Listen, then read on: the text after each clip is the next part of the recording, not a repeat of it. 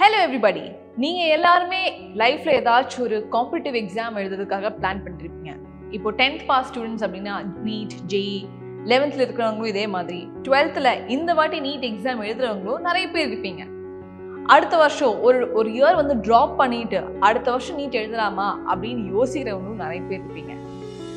அந்த மாதிரி ஒரு டிசிஷன் எடுக்கிறதுக்காக நிறைய பேருக்கு பயமும் இருக்கும். அதாவது ஒரு வருஷம் வந்து நம்ம அந்த ப்ராசஸ்க்காக வேஸ்ட் பண்ணுறதா இல்லை அதை ப்ராப்பராக யூட்டிலைஸ் பண்ணலாமா இல்லை இந்த ஒரு வருஷம் இத்தனையும் பண்ணிட்டும் நம்மளால கிடைக்கல அப்படின்னா என்ன பண்ணுறது அப்படின்னு நிறைய பேர் யோசிச்சிருப்பீங்க.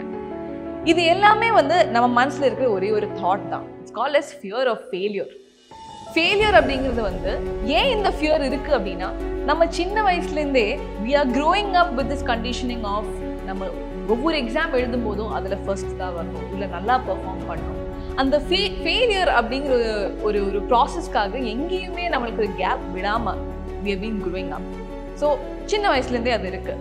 ஸோ எப்போவுமே it can be because of parents, இல்லைனா ஃப்ரெண்ட்ஸ், பியர்ஸ். ஸோ நம்மளை சுற்றி இருக்கிறவங்க எல்லாருக்குமே வந்து சின்ன வயசுலேருந்து நிறைய ஒரு காம்படிஷன் இருக்கும். ஸோ இந்த காம்படிஷனில் ஃபெயிலியர் அப்படிங்கிறது வரும்போது there is always a fear. அது எனக்கும் இருக்குது. பட் அந்த ஃபியர் ஆஃப் ஃபெயிலியர் அப்படின்னு வரும்போது நம்ம மனசில் இல்லைனா நம்ம லைஃப்பில் எக்ஸ்பீரியன்ஸ் பண்ணக்கூடிய கொஞ்சம் விஷயங்கள் இருக்கலாம்.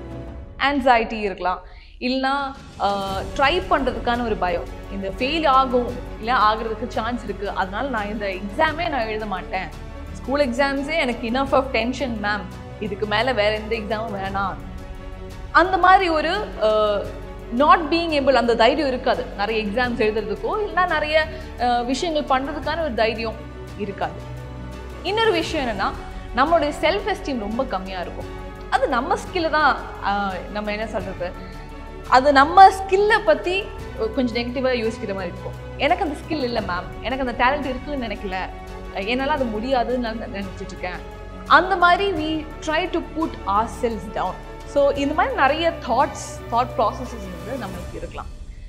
இன்னொரு விஷயம் என்னென்னா we try to இந்த ஃபியர் ஆஃப் ஃபெயிலியர் வரும்போது யார்கிட்டையும் பேசாமல், அந்த சோஷியல் ஒரு நெட்வொர்க் இல்லாமல் we always stay behind.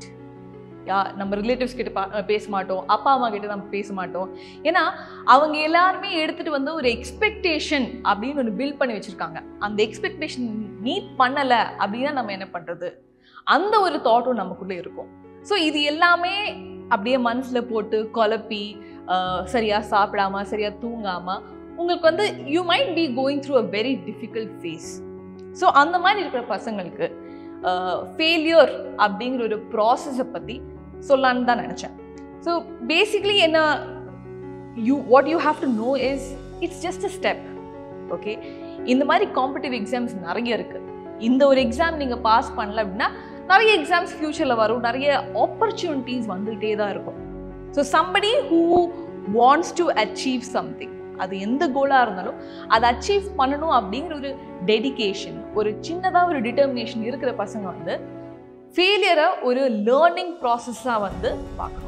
So you learn a lot from experiences. இந்த வாட்டி நம்ம எக்ஸாம் எழுதியிருக்கோம், அதுலேருந்து நம்ம நிறைய படிக்கலாம். ஸோ எக்ஸாம் லாஸ்ட்டில் கூட நான் நிறைய வாட்டி சொல்லியிருக்கேன், பசங்களாம் நிறைய மாக் டெஸ்ட் எழுதுங்க அப்படின்னு. அது ஏன் அப்படின்னா ஒரு டெஸ்ட் எழுதும்போது யூ நோ தட் ஓகே இங்கே எனக்கு மிஸ்டேக் இருக்குது, இல்லை இந்த போர்ஷனில் வந்து ஐ மேக்கிங் லாட் ஆஃப் மிஸ்டேக்ஸ், இந்த போர்ஷன் எனக்கு வந்து ஸ்ட்ராங் இல்லை அப்படின்னு you can analyse your self. So அதே மாதிரி தான் லைஃப்பில் இருக்கிற எக்ஸாம்ஸும் இல்லைனா லைஃப்பில் இருக்கிற நிறைய விஷயங்கள். இது வந்து எக்ஸாம் மட்டும் இல்லை, what ever you are planning to two. So அங்கே வந்து கண்டிப்பாக அந்த எக்ஸ்பீரியன்ஸில் you will learn a lot of things.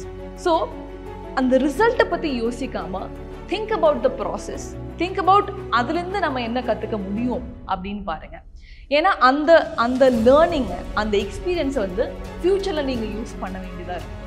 So அந்த ஒரு ப்ராசஸை always have that thinking of okay இது பரவாயில்ல, ஃபெயிலியர் ஆச்சு, கண்டிப்பாக எவ்ரிபடி வில் பி சேட். அது வந்து ரிசல்ட் வரதுக்கு வெயிட் பண்ணணுங்கிற அவசியம் இல்லை. இல்லை மேம் நான் நல்லா பண்ணலன்னு எனக்கே தெரியும். ஸோ அந்த ஒரு தாட்டில் பரவாயில்ல, வாட் ஹவ் யூ லேர்ன்ட் அப்படிங்கிறது வந்து அந்த ஒரு தாட் ப்ராசஸ்க்கு போயிட்டு let's try to move forward.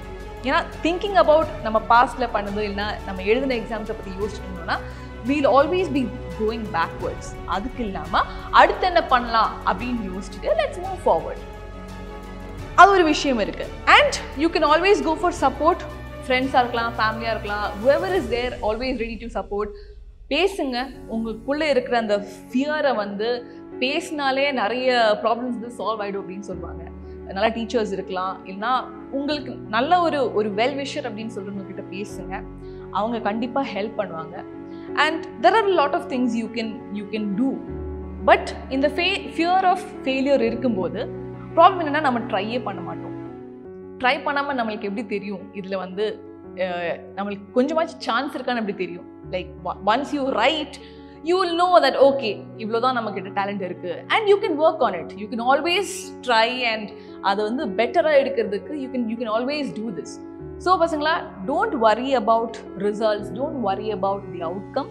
உங்கள் மனசில் ஒரு கோல் இருக்குது அப்படின்னா அந்த அவுட்கம்மை பொறுத்து do not take decisions. அந்த ப்ராசஸை வச்சு லேர்ன் பண்ணுங்க and move forward. இந்த ஒரு எக்ஸாம் இல்லைனா இன்னொரு எக்ஸாம், உங்களுக்கு ஆப்பர்ச்சுனிட்டிஸ் லேர்னிங்கில் இன்ட்ரெஸ்ட் இருக்கிறவங்களுக்கு ஆப்பர்ச்சுனிட்டிஸ் எப்போவுமே will present itself. So go look for opportunities, go look for chances where நம்ம டேலண்ட்டை எப்படி வெளில காட்டுறது அப்படின்னு.